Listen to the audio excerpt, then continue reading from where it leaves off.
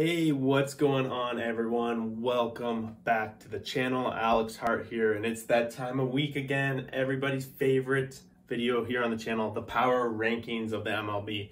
Now, it's been a little while since we did it, about 2 weeks because the All-Star break, and we took an extra little week off because there was only 3 games before last week. So we're going to be jumping into it. There's going to be a little bit of changes, but I went pretty much with a fresh board almost and trying to just throw in teams around based on how I think they're doing, where I think they're going, their chances at World Series, playoffs, etc. Bottom row is basically teams totally out of it. Second bottom row, teams that they're either up and coming, probably going to miss the playoffs, up and coming, or probably going to miss the playoffs and on the downward slide.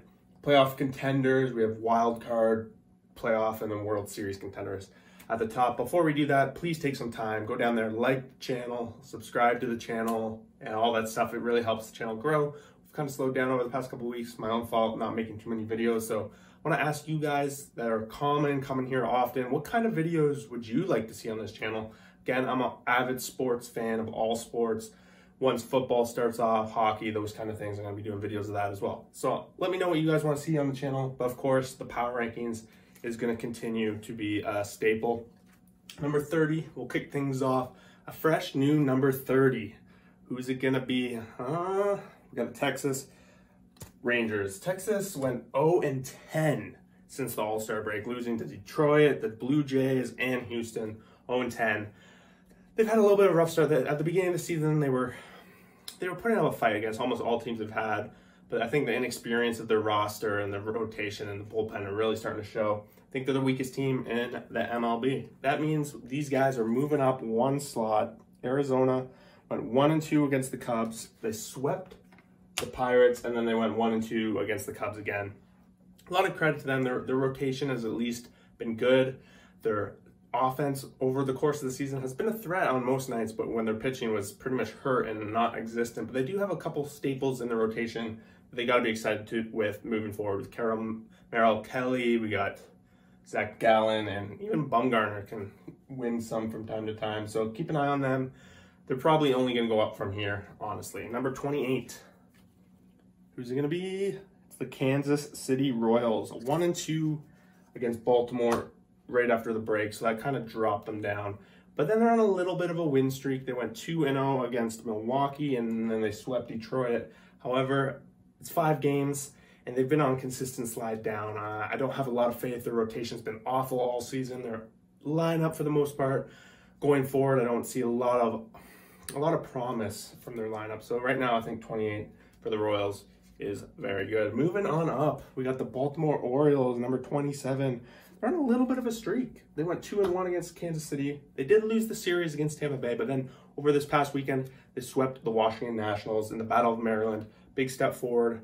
Some of their big name guys are starting to really step up at the top of their lineup to generate some offense. And people like Matt Harvey are actually pitching all right now. So at least if you put them up against any of these 3 teams, I would have the Orioles in that situation. And even so, we might see them catching up even further as they start to get more competitive.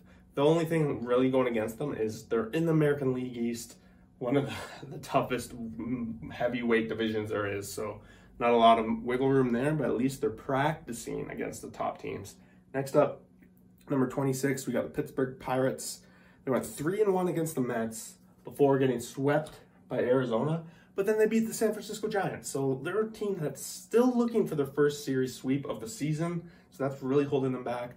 They made a trade today, Adam Frazier on the move, so they're going to be selling, and of course, that's probably going to result in them falling a little bit further down in the win department. But overall, I think the future could potentially look good for Pittsburgh. They're just making the deals and building for the future. It's expected. They're still in a division that, going forward, they might be able to compete in the next year or two. Number 25, we've got the Rockies. They went 1-2 against the Dodgers, 1-1 against Seattle, and then 1-2 against the Dodgers again. So 2 series against the Dodgers since the All-Star break. And they managed to steal some wins along the way. They continue to have a decent record at home, on the road, another story. But I like some of their pitchers. Their offense has nights where some guys can really step up. I think overall they're a little bit better than most people suspected this year, but at the same time, they're in the National League West.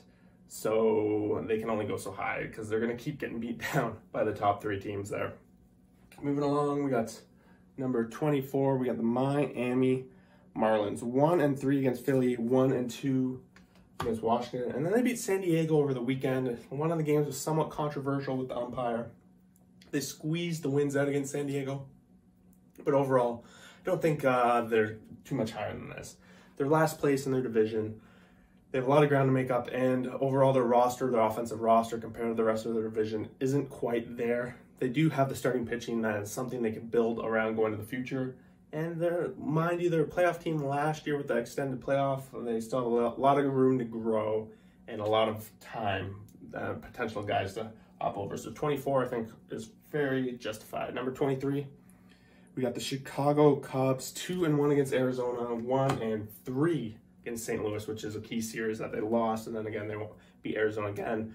But at the end of the day, I think it's safe to say that the Cubs dynasty is coming to an end. We're coming up to that trade deadline where it's pretty much suspected that they're going to be trading their guys. Yeah. Number 24, we got the Minnesota Twins, 0-3 against Detroit, 2-2 against the White Sox, who are basically have become their rivals, and then they lost to the Angels over the weekend. I don't know much to say. The Twins pretty much underperformed. They just traded Cruz this week. Pretty much given up at the Central at this point. They're just going to try and get some prospects, get what they can. Byron Buxton missing most of the season really hurt them. The rotation didn't really live up to what the expectations were. I think 22 is pretty much as far as they're going to fall. They could basically continue to play spoiler like they have been the past couple weeks. Number 21, we got the Washington Nationals, 1-2 against San Diego. Then 2-1 against Miami, and then they got swept by Baltimore.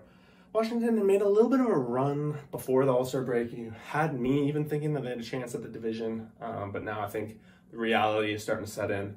And it came out today that they were going to, or yesterday or sometime this weekend, that they're willing to trade anyone. They're ready to sell. As long as your name isn't Juan Soto, you're on the market. So to me, maybe Trey Turner gets moved. Who knows? Washington, number 21. Moving along, number 20.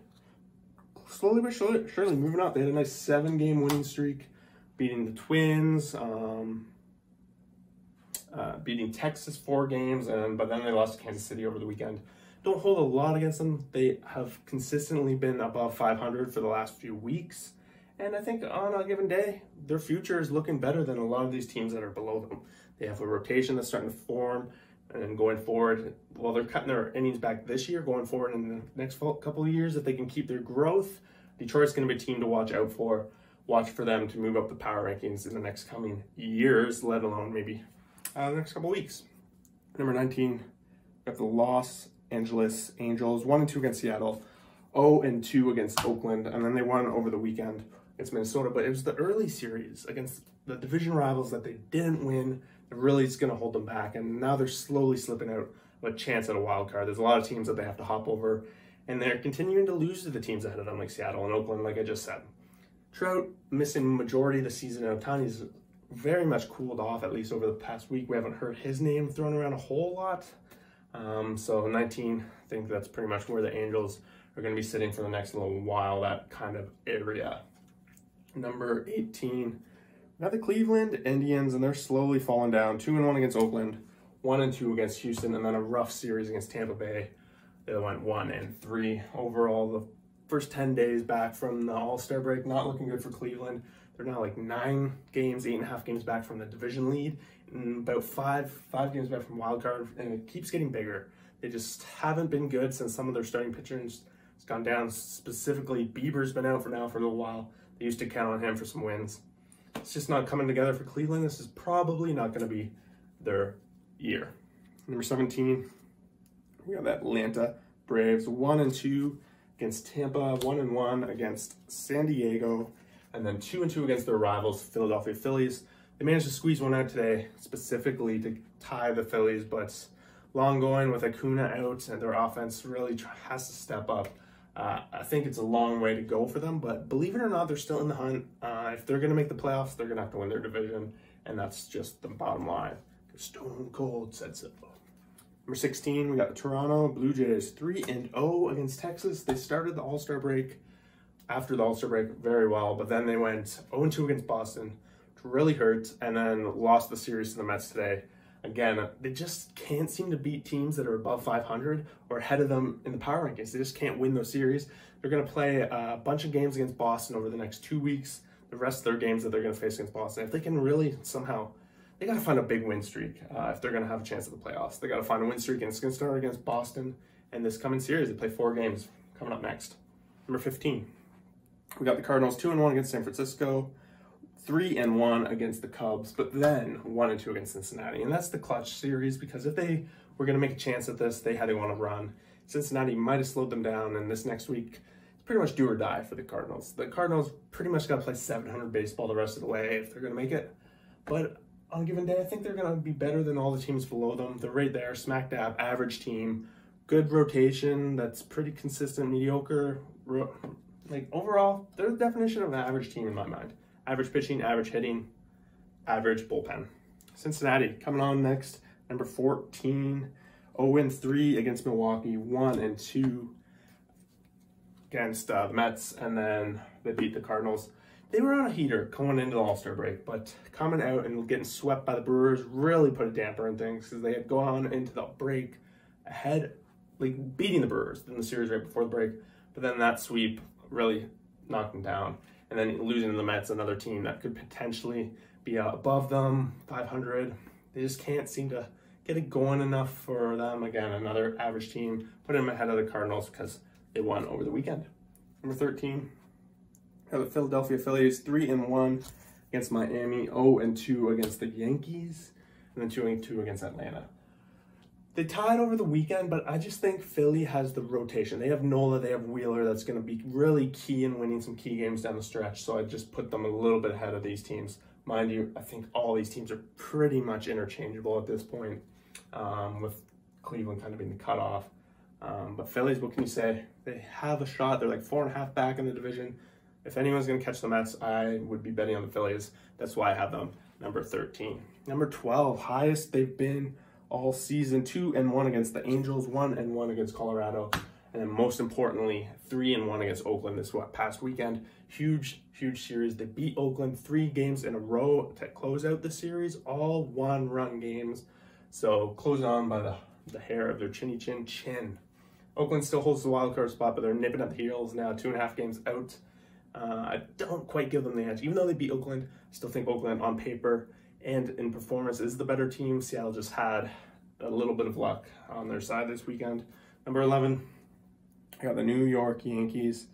2-1 against Boston, 2-0 against the Phillies, but then they lost pretty roughly this past weekend. Boston 1-3, and a couple of those games they had leads and they blew it down the stretch. So Yankees realistically are the best team outside of the playoff picture right now. I think they're the best position to actually make a run at a wild card spot. And honestly, if the Yankees make the wild card, they're going to be dangerous because they have Garrett Cole. They've managed to survive this COVID outbreak. Aaron Judge missing, hasn't been back since the All-Star break, so all that stuff. They've managed to survive. They're in a position to make a run at it.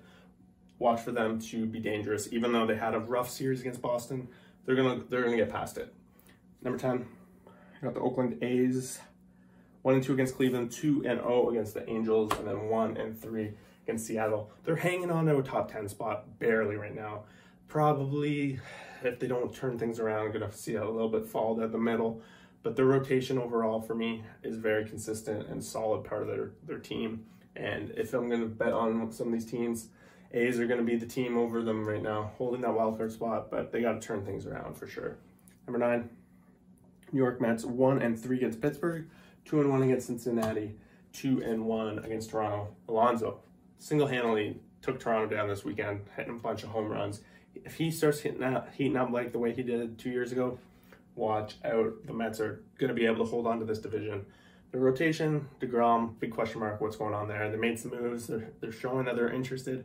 They're probably not done making moves, so I give them an edge to be able to hold on to that division. Number 8, San Diego Padres, 2-1 against Washington, 1-1 against Atlanta, and 1-2 against the Marlins. They're our best team. They made the trade for Adam Frazier. They made that trade for him.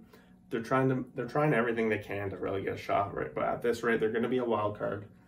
So it's going to come down to basically a game of roulette against the Giants or the Dodgers in my mind. and that's why I have them so low. But I think realistically, they are a very good team. They'd be a top 5 team, but just based on the situation and the way of what it's going to take to advance in the playoffs, I think 8 is very fair for the Padres at this point. Number 7, we've got Chicago White Sox, 2-1 against Houston, 2-2 against Minnesota, and then they lost to Milwaukee over the weekend. This was pretty much the difference because I'm going to have them up next. White Sox, a little bit of concern there. I think the rest of these teams ahead of them will beat them on the most given nights. They did beat Houston, but it was close. It was a very close series. It could have went either way, and right now I think the White Sox, while they have their division pretty much all but locked up, like it's locked up, I think come playoff time, when they have to face one of the other teams, they're going to be the underdog at this point. Number 7. Number 6, we got the Milwaukee Brewers on a little bit of a heater, 3-0 against Cincinnati. Did get swept by the Royals, which was a little bit of a concern, 0-3, but then they came back right and beat the White Sox in a big series for themselves. They've been making moves. They've been adding offense. They've been addressing pretty much everything they can, and their rotation is one of the better ones in the league. And we all know rotation is what matters in playoffs, especially because they're going to very likely win the division and be able to get to at least a nice 5-game series. So that's going to be a good advantage for them, and they're built for that kind of baseball. So look forward to that. Number 5, we got Tampa Bay Rays, 2-1 against Atlanta, 2-1 against Baltimore, and then 3-1 over the weekend against Cleveland. Tampa Bay just continues to win series. They got the style of team built that is clutch. They're just offenses from anyone can get it done. 1 through 9, the rotation has really stepped up, and believe it or not, they traded out Rich Hill when I would have thought their rotation needed help with Glass not going down. They traded him out, and they managed to keep on trucking. So never going to count Tampa out. I've made that mistake enough on this channel. Always get flamed for it. It's Tampa at number 5. Number 4, we got Boston, 1-2 against the Yankees, 2-0 against Toronto, 3-1 against the Yankees. It's just neck and neck between these two teams. All season long, it's been neck and neck. They're switching back and forth. Probably the most tightly contested division all year long. Both the teams are very good. It's going to be unfortunate that one of them is very likely going to have to be a wild card spot, right? And whoever sneaks into the last wild card spot will play them. And 1-game series, it's going to be unfortunate that both these teams are kind of set up to have a nice long series. That's the style that they've built their rosters around, but one of them is going to have to face off. And a 1-game elimination, which is going to be too unfortunate. Number 3, we got the LA Dodgers, 2-1 against Colorado, 1-3 against San Fran, and then 2-1 against Colorado again. Dodgers just continue to win. They just can't beat San Francisco. They keep getting close to catching them, and then San Francisco knocks them back down a little bit. At the very least, they're beating the teams below them other than that, and they're maintaining pace. It's only a matter of time. There's no update really on Bauer. Probably done for the season, so that's one thing that's going to hurt a lot. But their rotation has been great with Buehler and Urias just being very consistent, putting out 2 solid outings every 5 days. Watch for the Dodgers to really make a move there. Number 2, San Francisco Giants, 1-2 against St. Louis, 3-1 against the Dodgers, and 1-2 against the Pirates. Couldn't bring them down because really they're still ahead of the Dodgers. They beat the Dodgers 3-1, and there was a lot of concerns with Gausman. His last 2 outings have been a little rough, but I'm going to give them at least another week to turn things around. Not going to hold too much against the Pirates. Played them very well this past weekend, and San Francisco, they're still in first. We got to give them credit for that. They got to play the Dodgers, they got to play the Padres, and they're still beating them. So at the very least, they're leading the way, number 2 for sure, and that leaves us with number 1, still number 1 in my books. The Houston Astros, 1-2 against the White Sox, 2-1 against Cleveland, and then 3-0 against Texas over the weekend.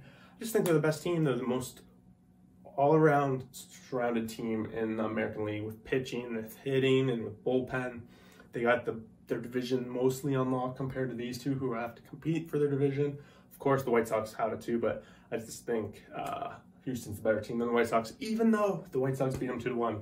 In the series. I still have them having that slight edge. But there you have it.